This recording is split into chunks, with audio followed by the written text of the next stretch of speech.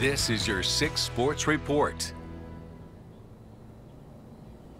Good evening, everyone. I'm Larissa Liska here at Cabinet Stadium, and tonight was our first game night South Texas matchup of the season between two Corpus Christi ISD schools, the Moody Trojans and the Carroll Tigers. Now, Carroll looked to end their 6-game losing streak in the rivalry, so let's take you to the game. First quarter, handoff to Carroll's Leroy Rodriguez. He rounds the edge and turns on the Jets' 38-yard touchdown for the early 7-0 lead. Remember his name tonight.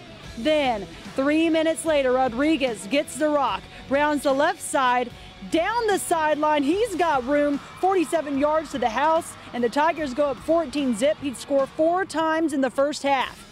Now check this play out. Third down, Carroll. Benny Hernandez looks to the end zone. Moody's Donovan Thompson tips it, but Tigers' J.C. Sawyer comes up with the catch for the 3-touchdown lead. Great concentration. Moody needs to respond after losing their starting QB. Michael Martinez keeps it. Superman dive, and the Trojans are on the board, but Carroll wins 49-14, improving their record to 4-2 overall and 2-1 in district.